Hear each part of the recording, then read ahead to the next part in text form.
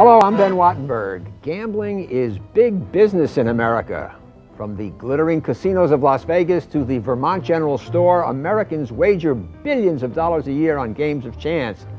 But should the government be your bookie?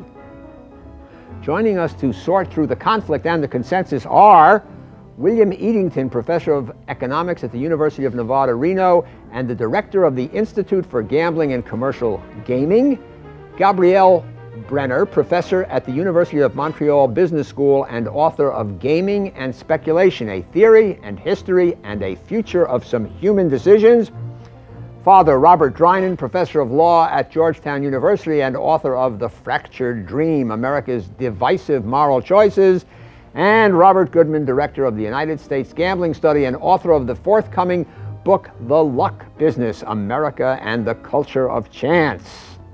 The question before this House is America taking a chance on gambling? This week on Think Tank.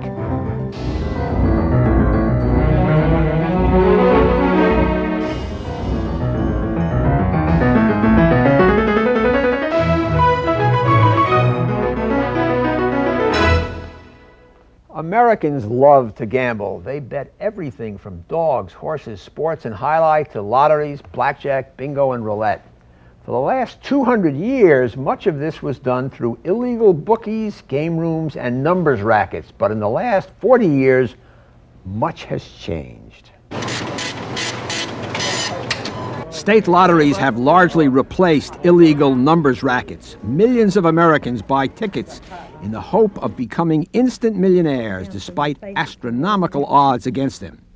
In 1964, New Hampshire became the first state to legalize lotteries. In 30 years, lotteries have spread to 37 states, and there is big money to be made. In 1964, New Hampshire residents wagered $5 million on the lottery. By 1993, Americans bet $25 billion on the lottery. States typically rake in 40% of that in profits, which they spend on schools, highways, and other public projects. Now, casino gambling is exploding across America. It used to be that you had to go to Atlantic City or Nevada to gamble. Today, riverboat casinos line the Mississippi, and casinos on Indian reservations are sprouting up almost everywhere. State governments back these projects because they are eager for the jobs and tax income that casinos promise. And there is a lot of money to be taxed. Americans spend nearly $35 billion a year on gambling. That's 7 times more than they spend at the movies or at sporting events. Some opponents argue that the promises of economic benefits from gambling are exaggerated. Others say that the idea of government as bookie teaches wrong moral lessons. Government-approved gambling, they say, appeals to greed and deceives people, especially poor people, into believing that they can get something for nothing. But with nearly every state interested in opening casinos, gambling in America is on a roll. Let's begin by going around the room once with you, Gabrielle Brenner. Are people who gamble in public venues like casinos or lotteries, are they suckers? There are no more suckers than people that buy People's Magazine or go to a movie, even if it's a bad movie. They decide how to spend their leisure dollar. Okay. Bill Eadington? Well, gambling has become more and more a commodity in the last 20 or 30 years in the perception of both individuals and the general public. And the real issue is gambling truly a commodity? I think gambling has changed so much in the last couple of years that it's no longer gambling the way it used to be. And what's happened is government has basically become the largest promoter of gambling in the country. So I think it's a problem not of people being suckers. People have always gambled, but it's a problem of the government trying to get them to gamble more and trying to make suckers out of people, if you look at it that way. Okay. Father Drinan? America in the last generation had done something that he never did for 200 years, namely pander to people and exaggerate their greed. All of the churches and synagogues were opposed, are still opposed to this organized gambling. We don't know yet what it's doing to the psyche of the people. More and more problems can occur with people addicted to gambling and the devastation of families. I think that it's time to reconsider the whole thing. But don't churches hold raffles where people win money or turkeys? Yes, but that's not organized by the state, and it is at a very, very low level. Would you favor private gambling where the government is not involved? I mean, like Las Vegas, where Bill Eadington is from, it's not government run. Those are private. Well, I'd have less objection to that, but the real objection that people have now more and more is the fact that the government, while it seeks to cure us from alcoholism and from drugs and from other addictions, it is urging the addiction to gambling. And now, with the latest on the Indian reservations, we don't know the enormous consequences of what we're doing. You know, it's interesting when most of the gambling that was going on was the province of organized crime, you didn't have full-page ads in the newspapers and spots on TV urging people to gamble more. The governments are now spending $300 million a year just in advertising their gambling products. Organized crime never did that. Now, that's not an argument for organized crime to do it. And the state lottery business is probably the worst bet you can make in gambling. I mean, it's not a good bet, but I mean, I don't have any problem with people decide to do things that are against their interest. I have no concern with that. The concern I have is the role of government in that process. Government at one point was regulating this industry. It was trying to protect people's interests in it. And I think they've shifted their role from being a regulator to being a promoter. Yeah, I believe the problem of gambling per se is not a problem. People have gambled since a cave age. They must have been gambling then. But what is new now is the role of government. The proper role of government in the gambling industry is to regulate and to tax, not to promote. Now, you are speaking about state lotteries, which are maybe the biggest instance of government being the promoter of gambling. In Canada, we have also state casinos now. The casino are state-owned. In Montreal, we have one of the most successful one. And in Winnipeg, we have another state casino, and some are coming. Now, governments are not constrained by the same accounting and financial constraints as every private business. And there may be too much gambling because they don't look at this at the bottom line like a private business would. Well, not only that, but they're having these major negative impacts on other private businesses. We've given the government's essentially given the gambling industry in certain locations a monopoly to run their enterprise. So while they have the exclusive role of providing gambling products, a particular company, meanwhile other businesses like bowling alleys or people who sell shirts or furniture are losing business. Now, because there's a finite amount of money. There's a finite amount of money, and what we're seeing in all our studies now is money being shifted out of local enterprises and into these new gambling ventures. Bill Eadington, defend your industry. Well, I would like to make a point on the role of government that I think is very important, and that is that in the last 6 years we've seen a phenomenal proliferation of casino-style gaming in the United States and Canada and in many other countries throughout the world. And I think the United States is perhaps weakest in terms of its own perspective as to why it is doing it. We have, in effect, competition among jurisdictions to legalize casinos, to capture tourist dollars or exported dollars from other jurisdictions, which I think is perhaps the wrong reason to legalize gambling.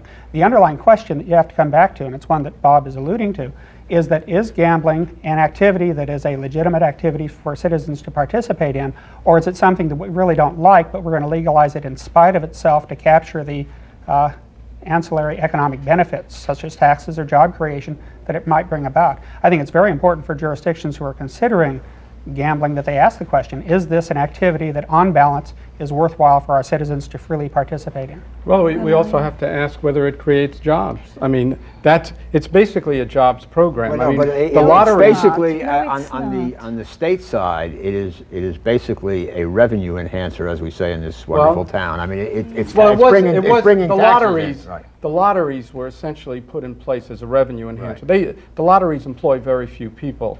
Now we've escalated that, government's escalated that, and they're looking at casinos, riverboats, slot machines, basically to create jobs and to bring in revenue. And you'll notice that almost all of the new ventures are in places that are economically depressed. You don't have casino companies going into affluent areas trying to locate casinos there. They're saying, this is your way out of poverty, this is the way to create jobs. It's the single most significant economic development policy on a local and state level right now. As I say, we spend hundreds of millions to promote gambling. We're spending only $50 million nationwide on supporting our local manufacturing industries, local small businesses.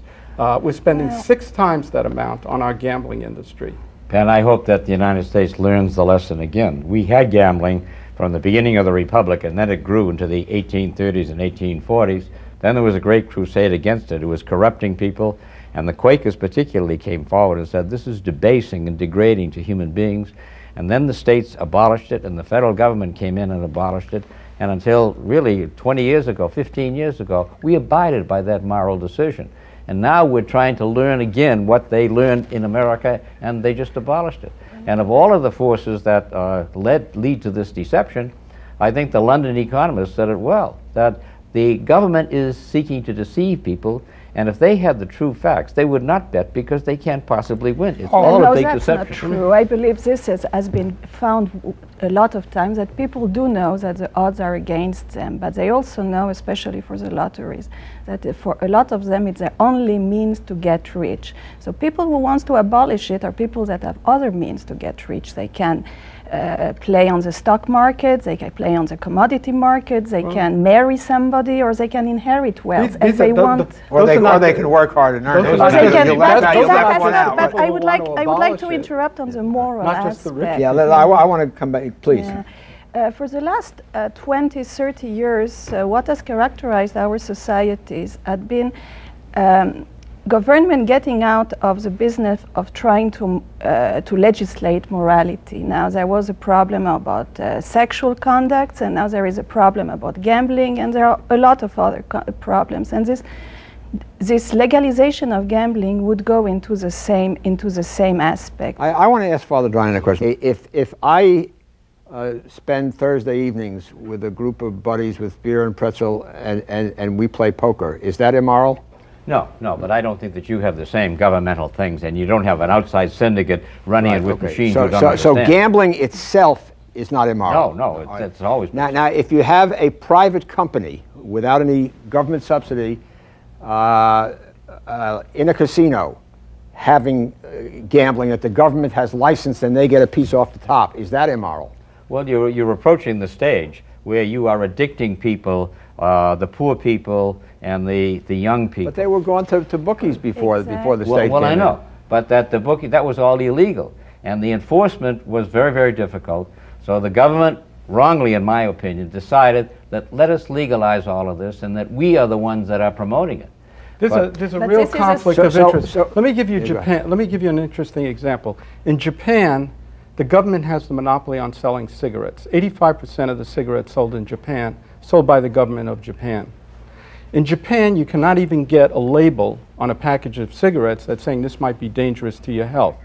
The healthcare industry there has difficulty getting any money to do research, government money to do research on the dangers of cigarette smoking. The problem is, what is the role of government? Should the government become so dependent on these revenues that it has a conflict of interest in terms of regulating that industry, in terms of controlling what that industry is doing? If they're the industry and their revenues are so dependent on it, they can't take an unbiased position on it. And we see that in Japan. Well, there are really 3 main reasons why people have opposed gambling, legalization of gambling in the past. The first is the morality argument, which in recent years has diminished in impact, partly because the institutions of the church and the state have diminished in their influence over the body politic. The second is organized crime and corruption linked to gambling, which is more a byproduct of illegal gambling and prohibitions against gambling than it is of legal, highly regulated gambling. The third is, I think, the real issue we're going to deal with over the next 20 or 30 years or into the indefinite future, and that is problem gambling, or people who have difficulty controlling themselves when they gamble. And I think what is needed as part of the public policy debate is a better understanding of what are the realities you're confronting and what are the real costs of problem gambling. One of the real costs is when people we're expanding the base of problem gamblers right now. The more ventures that we create, the more problem gamblers we have. This has very serious impacts on our economy. People who gamble and get in trouble don't pay off their debts. They borrow money. They wind up writing bad checks. They embezzle money. They engage in fraud. This is money lost to the private economy. When you see it as a jobs program, it all seems like we're just creating jobs and bringing in revenue, but we're losing a lot of money by expanding gambling. Isn't that also true with, say, alcohol and cigarettes? I mean, by legalizing alcohol and cigarettes, some people get addicted and get lung cancer or get cirrhosis of the liver. What? The government is not promoting cigarettes. The government is not promoting alcohol. So we are and in fact, they're deterring it. They're seeking in many ways. You've got sectors of the exactly. To urge temperance and restraint. Well, it's not all governments. In Canada, for instance, alcohol distribution is also state regulated, and I didn't see such a temperance movement. So again, we're coming back to the problem of It is in many states in the United States. You have state liquor stores. Yeah, but we are coming back to the problem of government state liquor stores promoting the sale of liquor. Well, I think it's a red herring to speak about government being so dependent on the revenues from gambling. If you are looking at the money involved, they are small amount. There is absolutely no modern government that could Why do you think the government is deficit. doing it then? Because they are desperate for money. But if you are looking at the money per se, at the sum per se, compare, for instance, either to the deficit of the government or to the total revenues of the government, we are speaking about very small percentage. How much do governments in the United States take in from gambling? It's a significant industry. The gaming industry is nearly as large as the commercial airline industry in terms of gross revenues.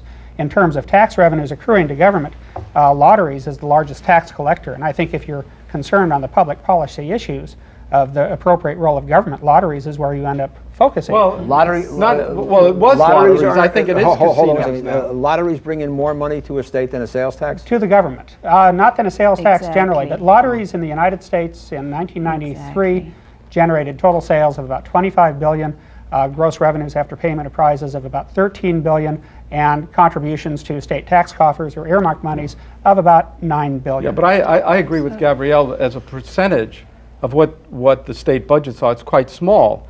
In many states, the lotteries make up anywhere from 1 to 3% of the total budget. It's really a political process that we're looking at here, because it's very easy for politicians to say, let's bring in a new lottery game, let's bring in a new casino, we won't have to raise your taxes. The reality is they're not bringing in that much money, and the reality is it's getting harder and harder to get people to gamble more and more. What's happening is the revenues are actually increasing, but the percentage that the governments are taking out of this is actually decreasing.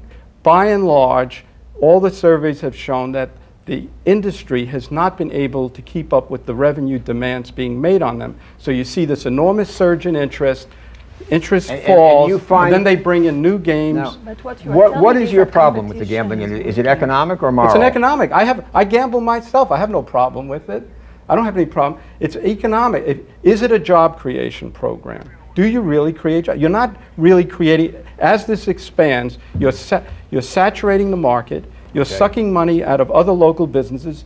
You're asking other local businesses to lose revenues and lose jobs. Why should the government be involved in doing this? It's totally inconsistent with the role of the government as we envisioned it in the history of America and in Canada. The government is supposed to be promoting the virtue of people and the morals of people, helping them with their health and get rid of their addictions. That's the traditional role of the government as the educator, as the uplifter. And now they come along and say, well, we need a free lunch and we don't want to tax you according to an equitable formula. Let the people work it out, that they will pay sales tax or property tax or income tax or something like that, rather than say we are going to go to the poor and the people who are weak and we are encouraging them. I think that's just totally inconsistent with American morality. Yeah. I think the real issue here is a question of paternalism versus self-responsibility, and whether gambling should be treated differently than other commodities, and that is the fundamental issue. The reason we've seen so much legalization has been because jurisdictions do want the jobs and they do want the tax revenues and the investment and the and the stimulation that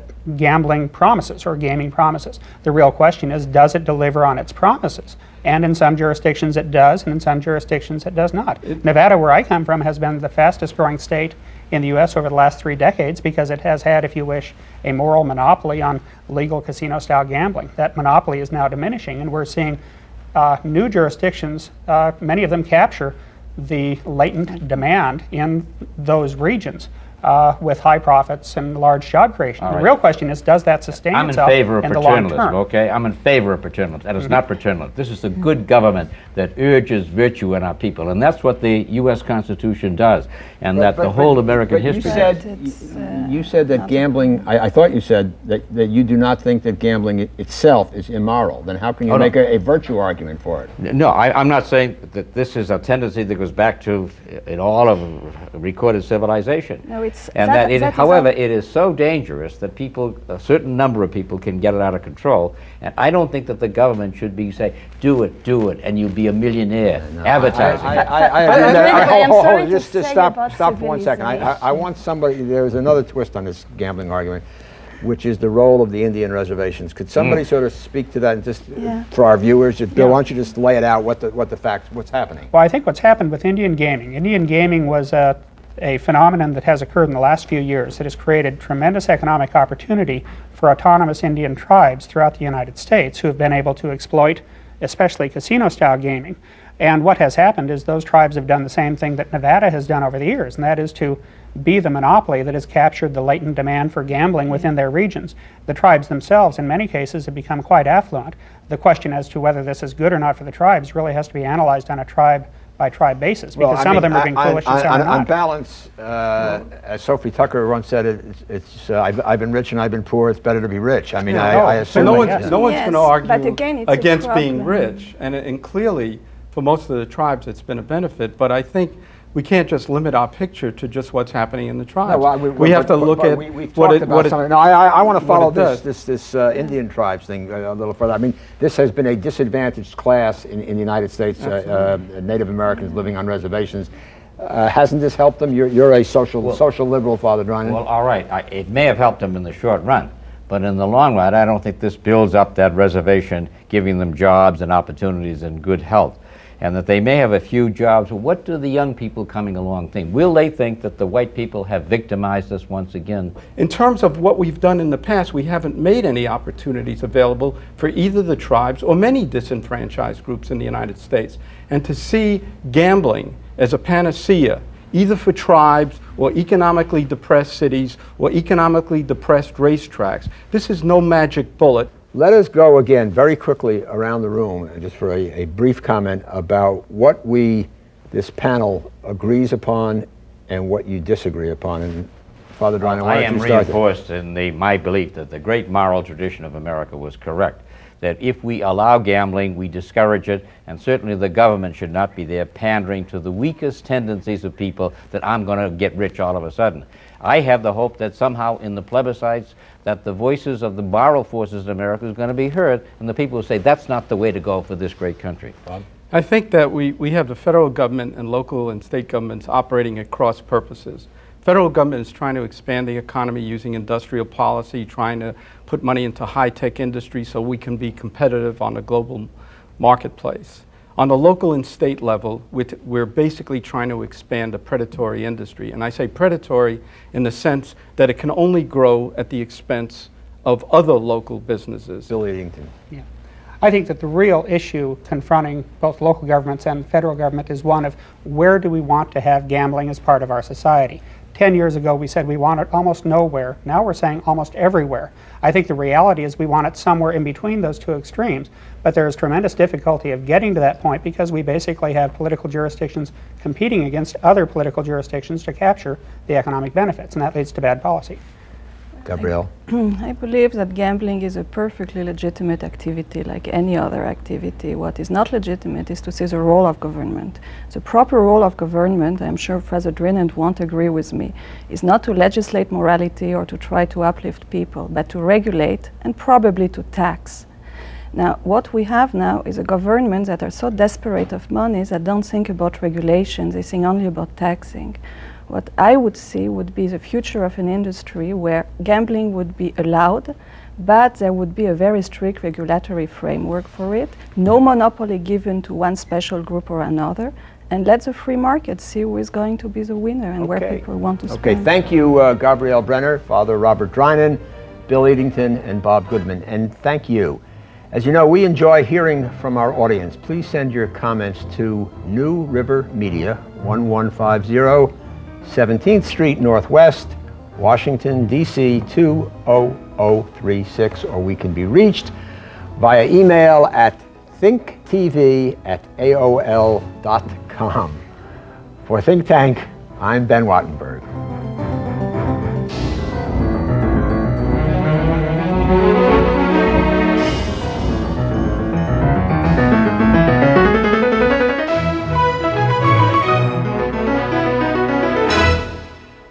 This has been a production of BJW Incorporated in association with New River Media, which are solely responsible for its content.